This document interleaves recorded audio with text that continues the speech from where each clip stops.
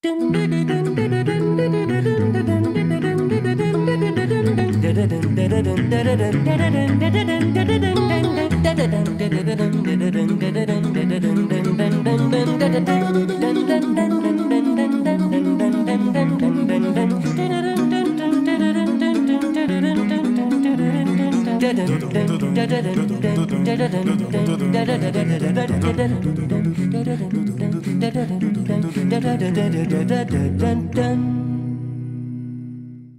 evening, ladies and gentlemen. We're so glad to welcome you as part of our community tonight. Please note that this webinar is being recorded and distributed live stream. By entering this virtual meeting room, you give your consent to be recorded and distributed by Vienna Live with Simeon Morrow and other third parties.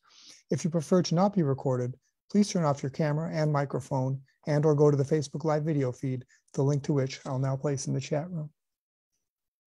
For a better experience, please turn off your microphone and set your video to gallery view. This show thrives on participant contributions, and all participants are encouraged to actively participate in this webinar by asking questions and making comments. To do so, please either write in the chat room, raise your hand, or turn on your microphone and say hi, and I will be delighted to include your perspective in the conversation. Tonight, our featured guests are Andrea Ciucci, a Catholic priest and coordinating secretary at the Pontifical Academy for Life, as well as Secretary General of the Vatican Foundation Renaissance for Artificial Intelligence Ethics, and author of the new book, Pardon Me, But Why Are You Here? And Claudia Laricchia, Head of Institutional Relations and Global Strategic Partnerships at the Future Food Institute and professor at the Rome Business School. Also joining us tonight is Dr. Lino Rivera, Professor of Music at St. Mary's College of California.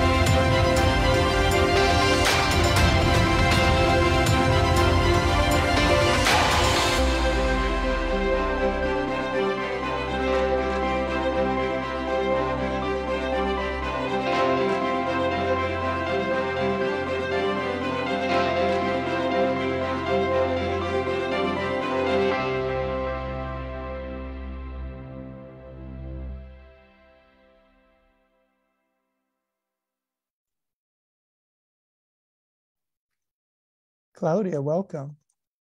Thank you so much. Thanks for having me here. It's an honor to be with all of you. Thank you. Our honor. So Claudia, tell us a little bit about yourself and your work. Yes, sure. I'm, as you said, I'm the director of the institutional relations of the Future Food Institute. We just saw this wonderful video wrapping up our global mission. And I'm specialized actually in the impact of food technology on climate change.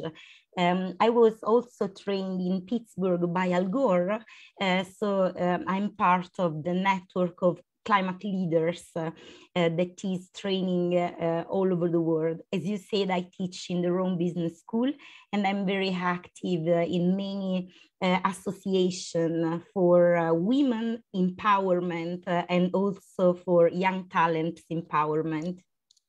Wow, inspiring. So Claudia, tell us a little bit, just to take one of those many aspects of your inspiring career, tell us about the video we just saw about the Future Food Institute. What is the Future Food Institute exactly, and how did you get involved? Like you said, you're doing climate work, stuff like that. Tell us about the Future Food Institute.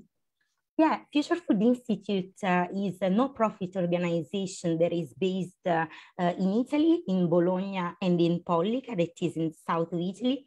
and also in San Francisco and in Tokyo. Future Food Institute is the home of humans that want to act on climate. So we train people together with the FAO, but also with many different partners. But at the same time, we train them to act on climate. As UN says, this is the decade of action. So we definitely are using, let's say, this time that we have ahead to not only inspire, but also to teach humans how to have a positive impact on the planet. Of course, through food technology, but also food innovation, which is an innovation related to our mindset more than the tools that we all know. So with this mission, we work also with food industries all around the world with their R&D departments in order to innovate processes and products.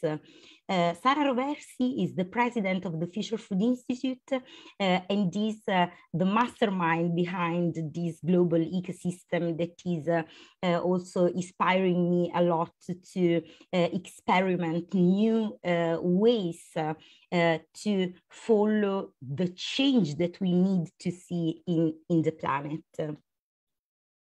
Okay, let's take another look at a video of yours, like you said, about the climate change aspect of the Future Food Institute.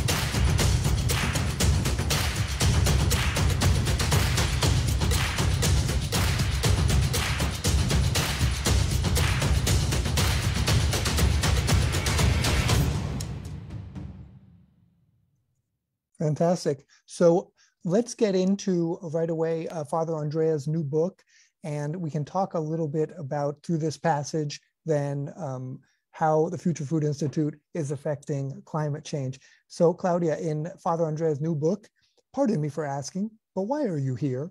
Which we will present more in detail in a moment. He introduces you and Sara Roversi and the work you do at Future Food Institute in a chapter entitled Challenges.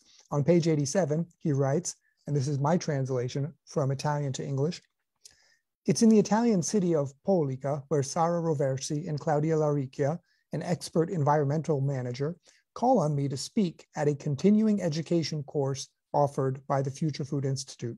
Here, I discover another side of the food question. Between the walls of a castle that towers over the capital of the Mediterranean diet, Sara starts talking to me about regenerative agriculture and about how the challenge of nutrition will be vanquished by transforming agricultural systems, modifying industrial models, even those of the largest multinational companies, testing new systems of governance. She and Claudia are convinced that the future of food will be based on making the best use of small producers, regional products, rural areas, and legacy techniques that are wisely reconceived for the 21st century." So please, Claudia, tell us about sustainability according to the Future Food Institute. Yeah, indeed, the video that we have seen actually is the answer to this question and also to the question, how did you get future food? So with actually the heritage of bringing the impact of food technology on climate change on top of the diplomatic part. As you said, sustainability is a very delicate concept, and we humans should be very aware that we are eating what we are polluting, and on the contrary, we are polluting by eating. Because agriculture and food systems in general are actually producing the 30% of greenhouse gases emissions. So through technology as a leverage of sustainability, and of course through awareness and through our food choices, we can change this problem that actually we are seeing.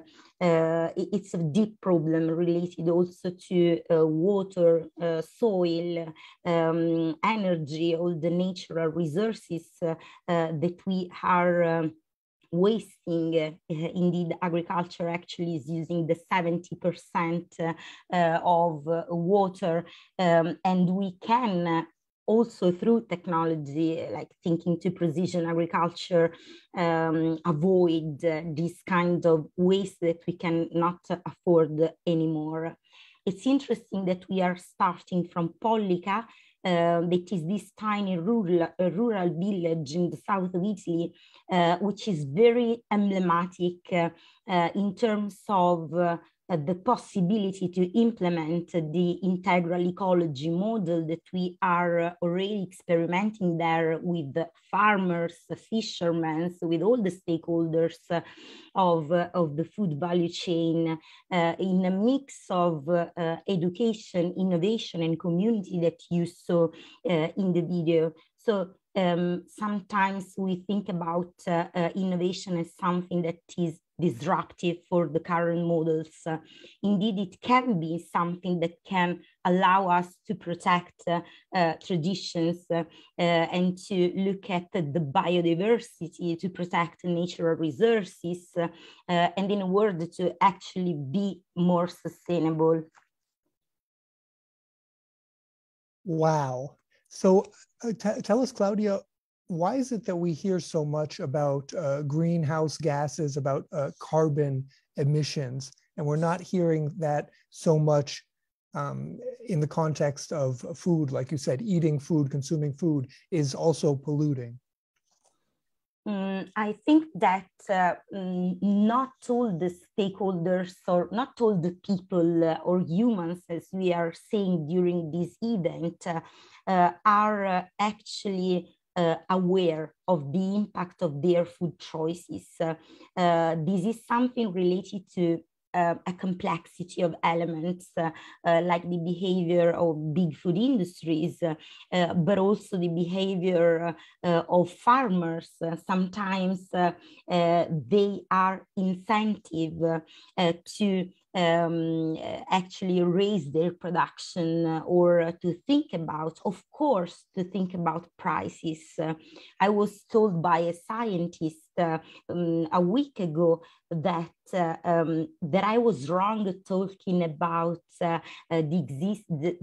talking about the need to break the trade-off between sustainability and competitiveness. And I was explained that, for instance, the European Union policy Farm to Fork, which is a benchmark for all over the world, can create this trade-off. And my answer was that we should stop thinking with the same mindset that created the problems we are facing. We should actually use different KPI, different indicators, and giving farmers the opportunity to take care more and more about biodiversity, and to understand that the quality, the nutrients, taking care of soil is something that will let them survive. Because it's clear that as soon as we just use prices to take choices for them, they don't have choice anymore, that take price as the most important indicator, which is completely wrong for the integral ecology models. That's why, in my opinion. Understood. So you're saying that this idea of going after the best price, that governments can kind of, they can change behavior by applying different taxes or different, how do you say, that if they convince farmers, okay, that's going to be economically the best for you, it's not necessarily the best strategy. Exactly. We all should embrace new models and not keep using the same indicators that brought us to models that are actually overshooting resources and overpolluting also through the food systems. Fantastic. Let's take another look at another video about the work of the Future Food Institute.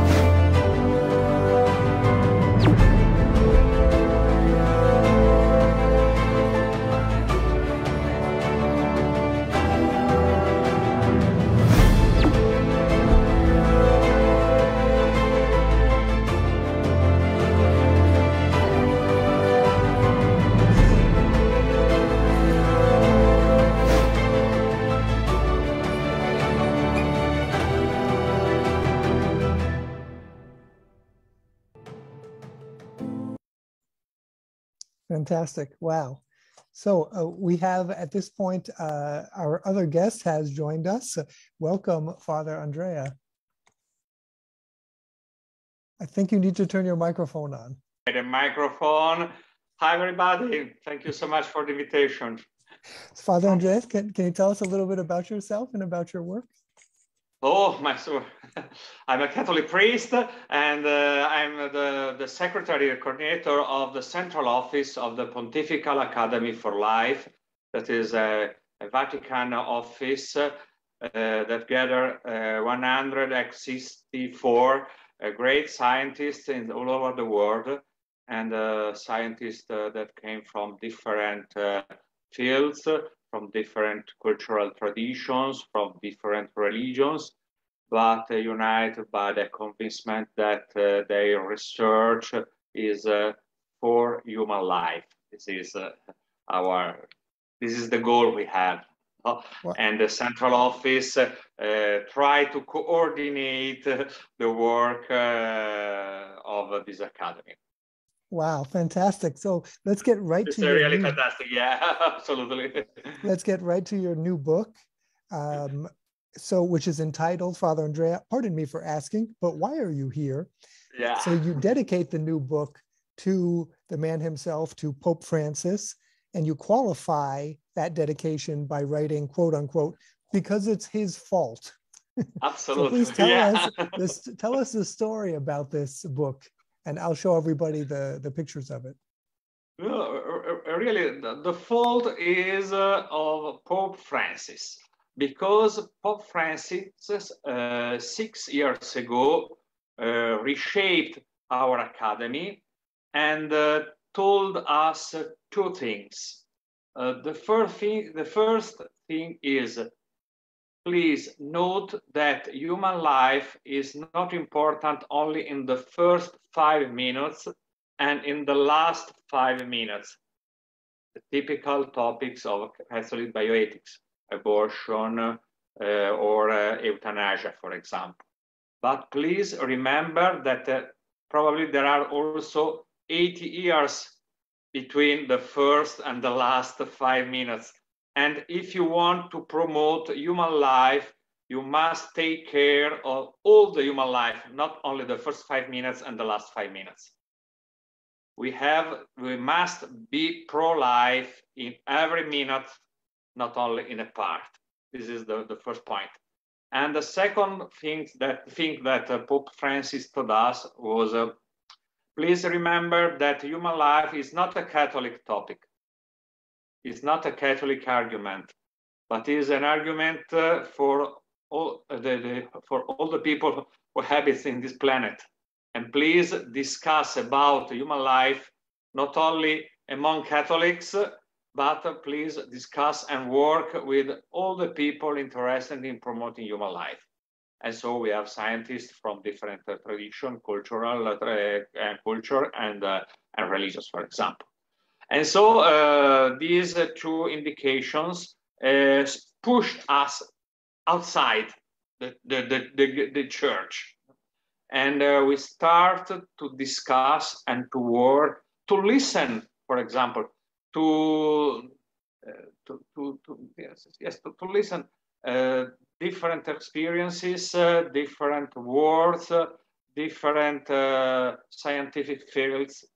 For example, Pope Francis appointed as a member of the Academy an engineer. And when he did it, some people said, why an engineer for human life?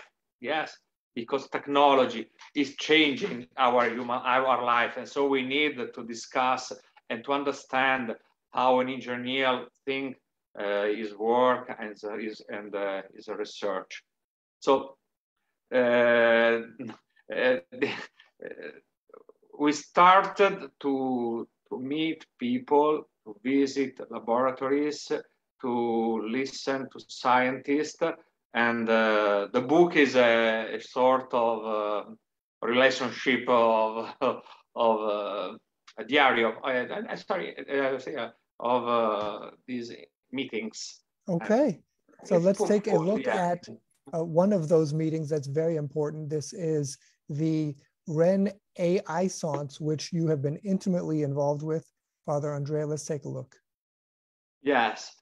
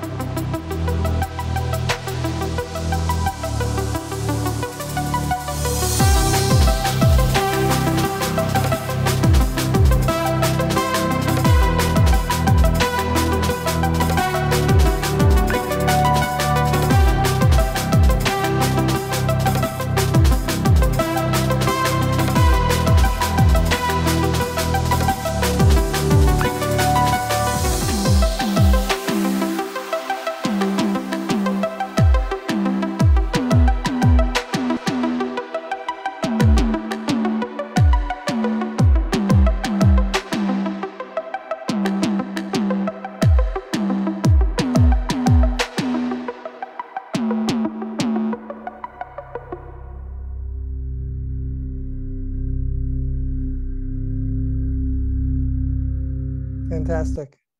Yeah. So this brings us to our first round table. Food and artificial intelligence. What's the connection? On page 24 of Father Andrea's new book, he writes, and this is my translation again from the original Italian. The evening isn't yet finished, however. At these kind of conference meetings on the development of artificial intelligence technologies, there is almost always a dinner, and it's here that the shirt that makes me stand out sometimes takes its revenge. Around the table, the conversation can easily turn to more personal subjects, and the tone is much more relaxed. From time to time, my fellow diners can't resist. Many of them have never eaten with a priest, and the last time they personally met a representative of the clergy goes back to childhood. The first questions, of course, are about the Vatican. Is it true what they say? So, have you seen the young Pope on Netflix? Then maybe someone starts talking about themselves, about what she or he thinks about some of the fundamental things of life. and recount something about her or his religious experience. I listen attentively and then recount something about my personal experience. At the dinner table, sincere stories make all plates more tasty. So Claudia, back to you. Is there a connection between food and artificial intelligence? Can they both promote quote unquote sustainability? Absolutely, yes. And I would start saying that I'm in charge of technology and innovation basically since 2011. I started with the former Minister of Italy for Innovation, that is Professor Nicolais. But when I met Father Andrea, all my perspective changed a lot. Because you're asking me about artificial intelligence. Now I know, thanks to Andrea and the book that I always have with me, of course, now I know that we should start before, from the ethics for design, which is much different from something related to spirituality or religion. As he said, he should embrace different religions. And with this spirit, actually, I'm funding with an Italian entrepreneur, Humans for Nature, following exactly what I have learned from Don Andrea, which of course involve the cooperation with the Future Food Institute. So yes, artificial intelligence is totally related also to food systems, as well as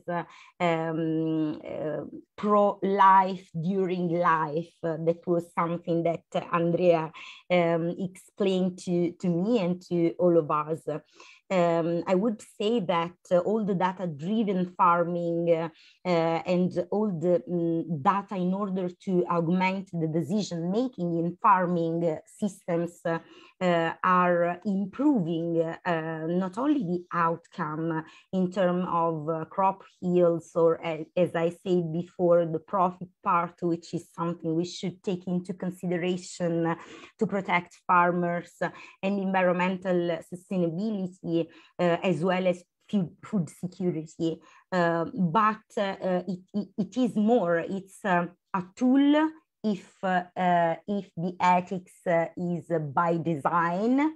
It is a tool that can actually empower all of us to optimize the natural resources, to protect the planet, to improve human health as well as planet health, and to implement those models that I was telling you about before related to integral ecology, which again we can find into the Laudato Si encyclica, which is strictly connected with artificial intelligence, although we shouldn't tell it immediately. But we should consider that, again, just a tool.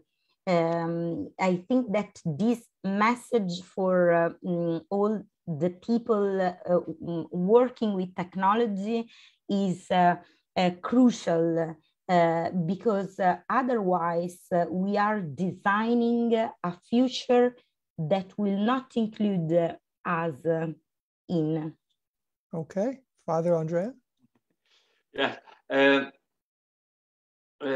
I think that the video that we have just seen is really good, well made, because it shows three things. It shows a world, a planet. It shows technologies, many different technologies, and it shows people. The ethic perspective is the ability to put together these three things: people, planet, and technology. A technology that is able to serve the good relationship between people and the planet. Another point of that video shows not a simple man or a simple woman or a scenario. No, many different faces, many different places. because human life is always plural, you know? And we must protect these differences, and we must protect this multiplicity. This is, in my opinion, the other change of every ethical approach of our world and our problem. Technology is a good instrument to do this. Should be a good instrument for this project. Fantastic. Okay, so that's what. Fantastic. It's a great work, not only a fantastic thing. It's a great work. It is a great responsibility for all of the people involved in this work. Yes, for companies, for scientists, for politicians, for the churches too. For the churches too. The role in the church in this field is not to protect their field and their interest. Is to serve humanity, promoting an ethical vision of technology. Okay, let's see how it has been. Father Andrea's work was received after 1 year. Yeah.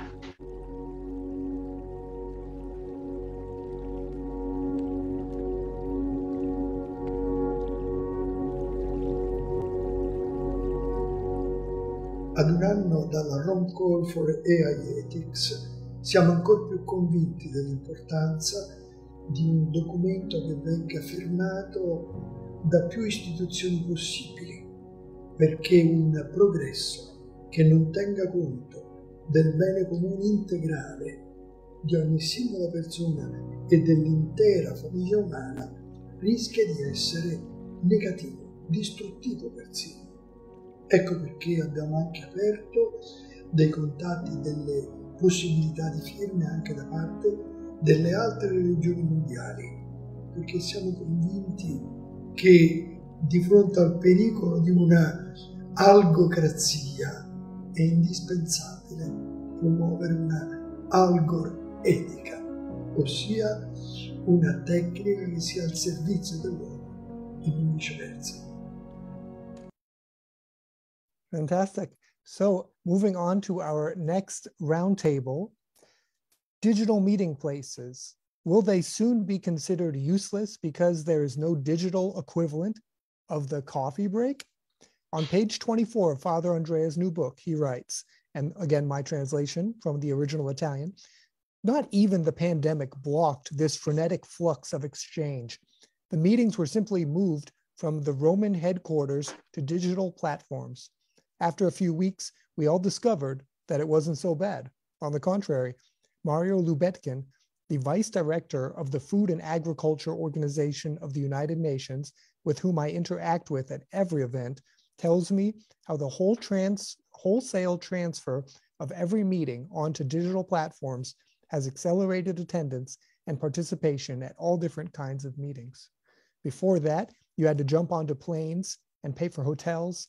Now you just have to click once on your PC seated at your own desk or even on the couch. The one thing that the computer screen and internet connection haven't yet figured out, the coffee break. That coffee break is sorely missing at this meeting to many of the attendees, to Mario and to me, because ideas walk on the legs of people and relationships grow more easily when munching on something together. Here, in this case, we are condemned to talk about food without ever tasting it. So, Claudia, what does the Future Food Institute think about digital meetings? Are they sustainable? Well, usually when thinking about the sustainability of digital meetings, people compare them with all the transport that we avoid by meeting us online. We should also think that the web in general, so using internet, is the fourth nation in terms of greenhouse gases emissions after China, after United States, and after India. We should like explain also to the new generation, the Gen Z that is using social media a lot, that this behavior has actually an impact on our planet. We can implement worldwide digital campaign for protecting the planet. We should know that there is a cost for the planet doing that.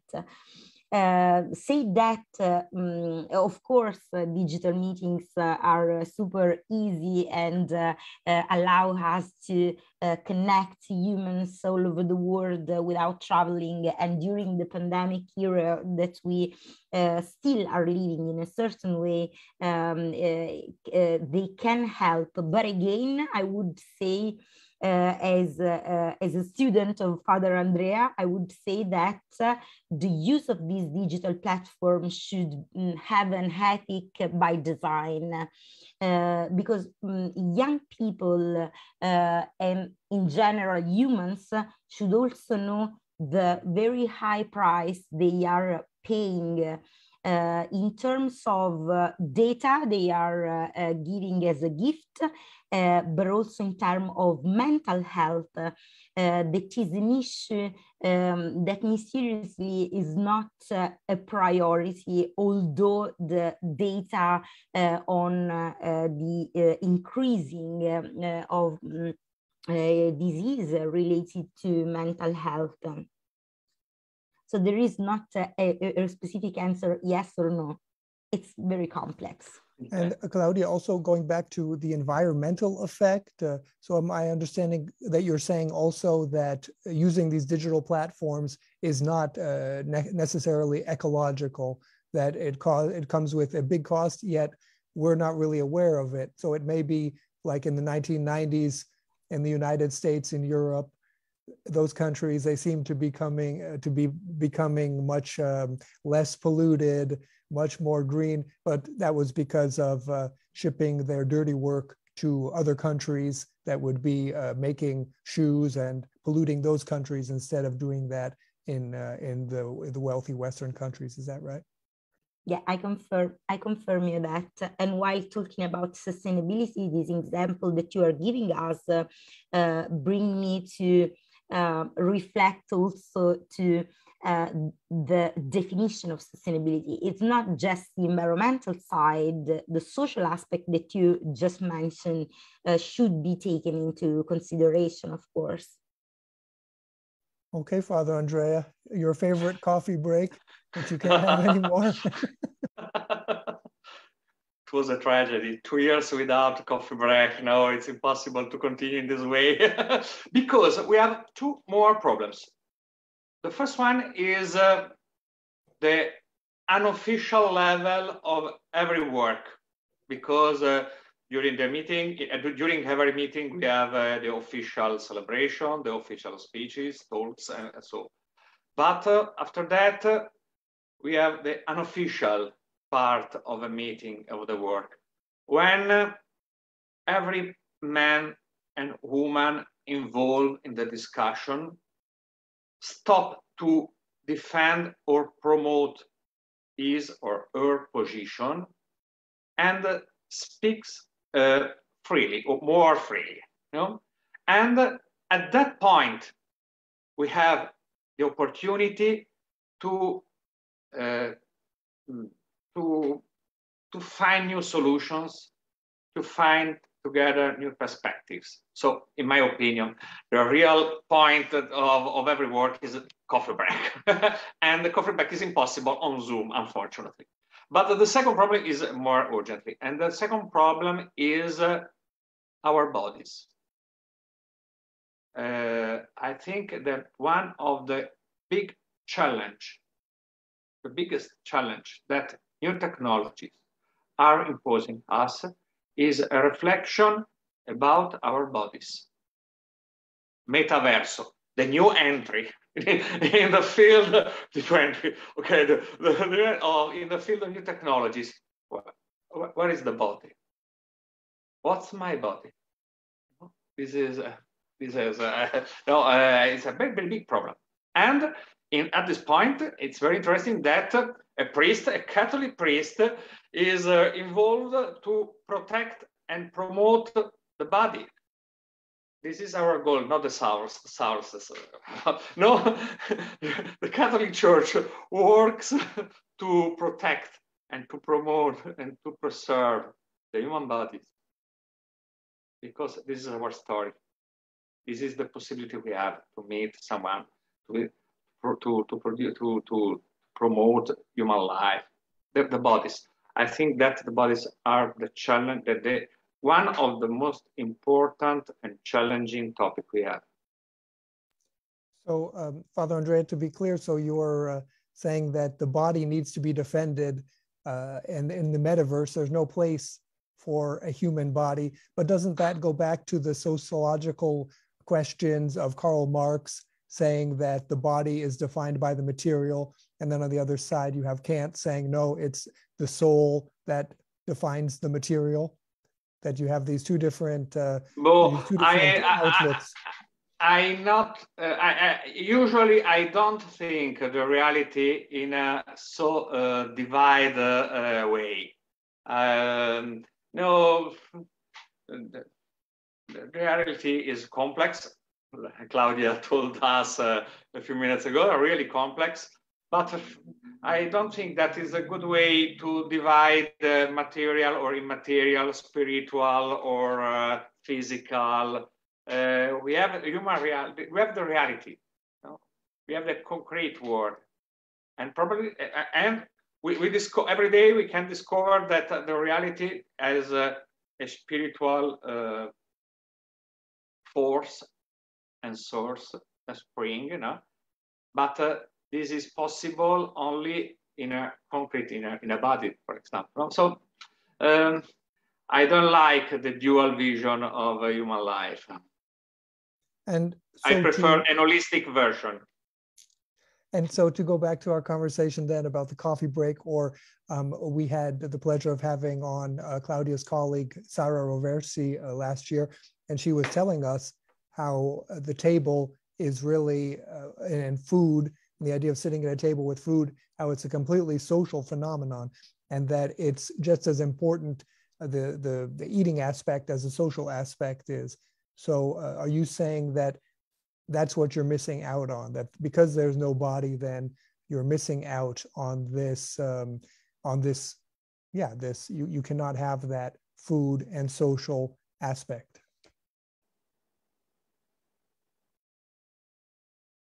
Father Andrea? Sorry. I was waiting for Claudia. Oh, Claudia, then please, Claudia. No, sorry. Okay. Yes, the table and food is a social experience. It's not only a simple natural experience. It's a social experience. It's the fundamental experience in which everyone can discover that is not enough to himself. Okay, someone must give me food. At the beginning of my life, I cannot find by myself food. I'm in relationship with another man, another woman.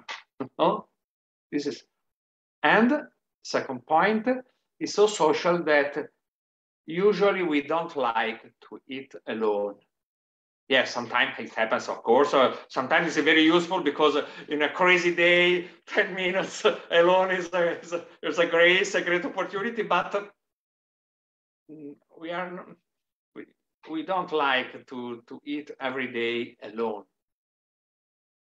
No? The table is really a social experience when we put together, when we help each other to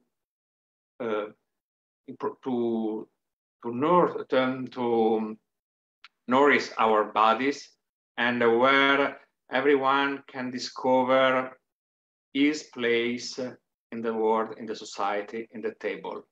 You are recognized, you are welcomed, and you have a place. And this is a grace. Claudia. So Father Andrea thought that you would be the one to respond to that question. Tell us.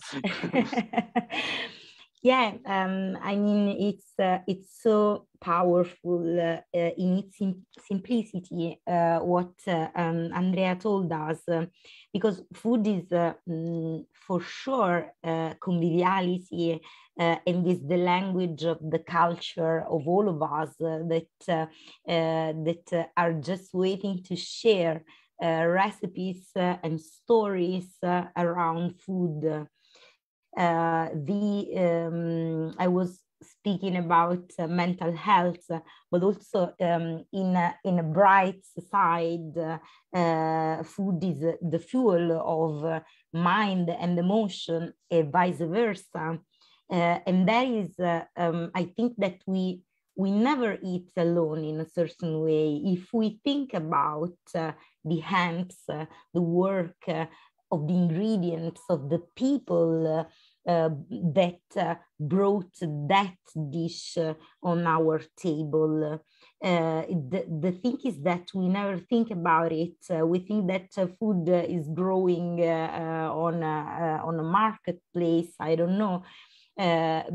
But we should reconnect with all the people that allow us to actually eat.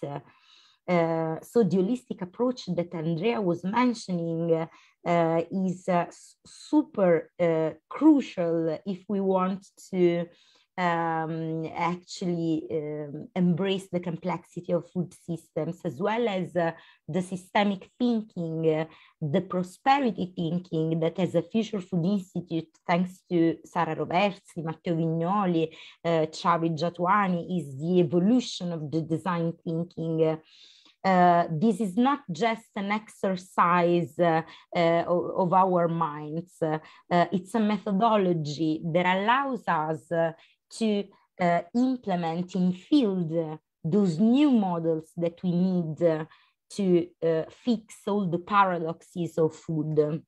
And of course, food is the first entrance with the nature and the environment, and food tells us not only through the traceability, it tells us the story of the territory it comes from, for instance.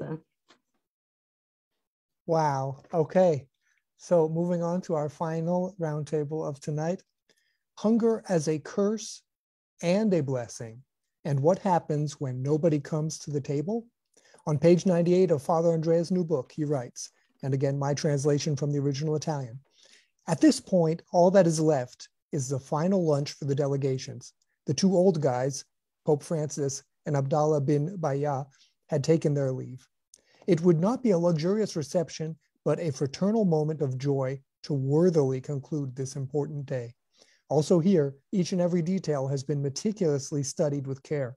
It's Tuesday. The menu doesn't include pork and alcohol out of respect for the Islamic dietary rules, and the food for the Hebrew delegation has been cooked by a Roman kosher restaurant. The Christians, not having any such problems, adapt themselves to any food and are all ready to be seated at any table. Also, the service is intentionally a buffet to make sure that everyone feels free and comfortable. And yet, all of that isn't enough. As soon as the initial greeting finishes, the three groups divide themselves, each reciting their own prayers. The three delegations seat themselves at separate tables. Each speaks with his own. Even the meal paces are so different that we have difficulty finding a common end to the lunch. I sit demoralized at one of the tables, of course, with fellow diners who are all Christians. Even the mozzarella in my plate has lost its flavor. The table, symbol par excellence of communion and sharing, is once again a place of separation and therefore a missed occasion for dialogue. It will be that way once again at Buenos Aires when, in a few months' time, we will sign the same declaration with Hebrew, Christian, and Muslim Argentine leaders hosted by the local Catholic University.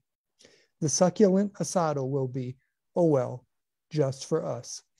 Claudia, so is hunger both a curse and a blessing? And even if all of our food is sustainable, what if nobody comes to the table? Yeah, so you have read one of my favorite parts of the book because I'm I'm studying a lot the food diplomacy aspect, which is not a mainstream so far, but I think that is crucial to use food to bring different cultures, different human beings around the same table. And food can actually teach us to raise our dialogue and conversation, as always happens when we are around a table sharing food. What if no one will show up?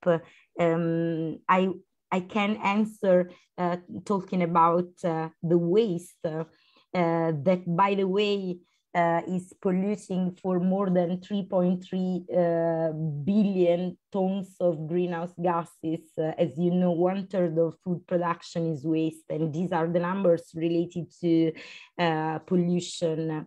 But the waste that we would have if no one would show to our table would be higher, because it would affect the possibility to create the humana communitas, as Pope Francis says, that actually connects itself to its own spirituality, and by this to other humans, which represent the possibility. In the Agenda 2030, we would say that the goal is the 17, the partnership. So it would be a waste of humanity, which would be very dangerous for our own future. Wow, strong words, Father Andrea. Yeah, absolutely. The story you told and you read before is one of the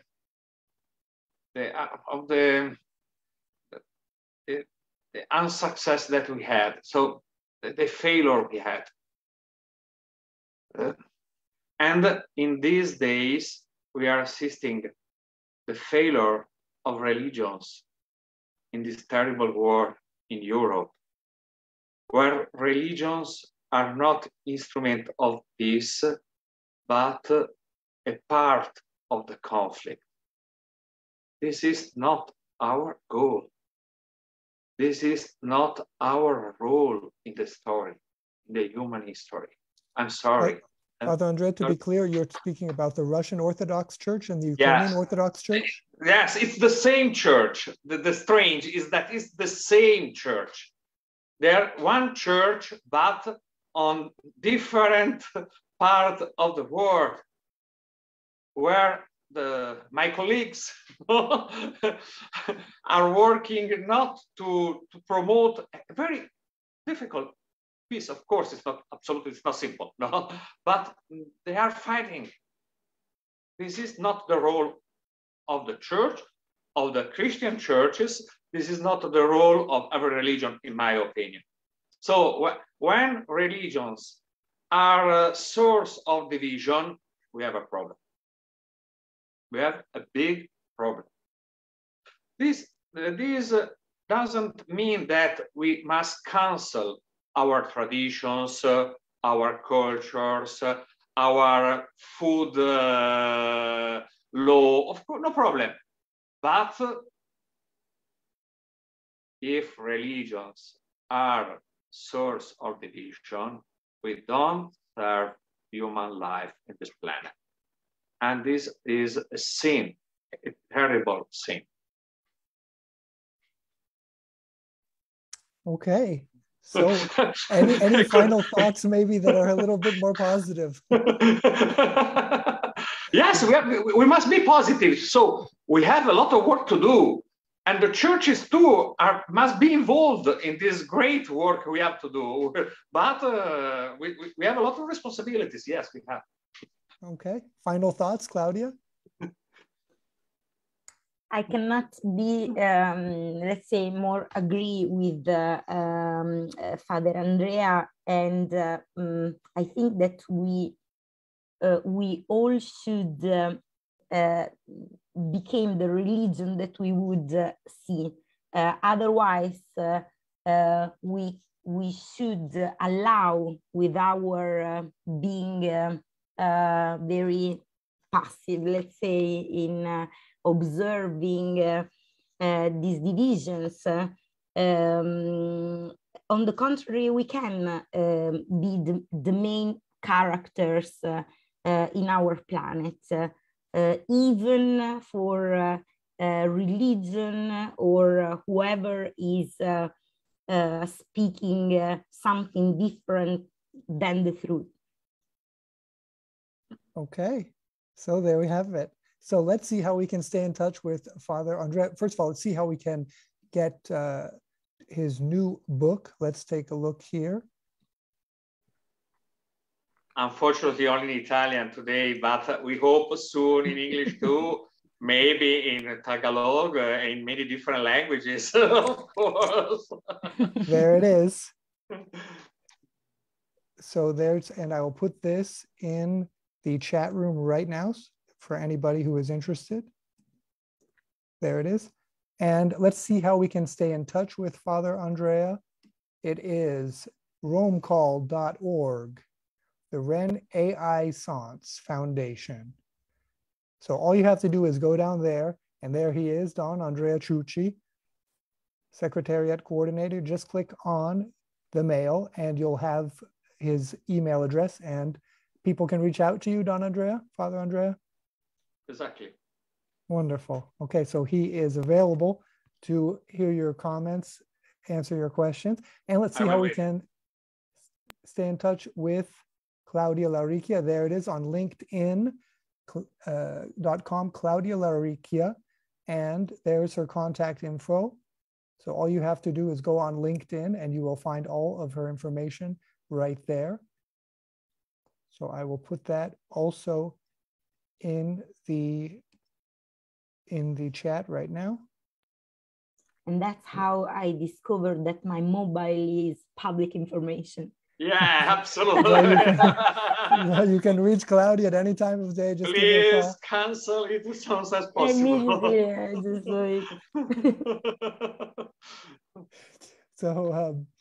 So fantastic. So thank you very, very much. And Claudia, it's okay then people can reach out to you? Yes, of course. And hear your questions answered. Wonderful. So there it is. So thank you very much to Father Andrea Ciucci. Thank you very much to Claudia Laricchia. Thanks a lot. So let's take a look at what's coming up next week. We have Andrea Viscontas, The Queen, My Lord, is Dead. Professor Andrea Viscontas, a neuroscientist and stage director, is making the final preparations for her newest production, the world premiere of the opera The Queen, My Lord, is Dead, an opera based on Shakespeare's tragedy Macbeth. As creative director of the Pasadena Opera, Andrea has staged many well-known operas. What makes her production special is a unique neuroscience perspective she brings to them. Take, for example, her comments on her recent production of Janacek's Kaci Kabanova.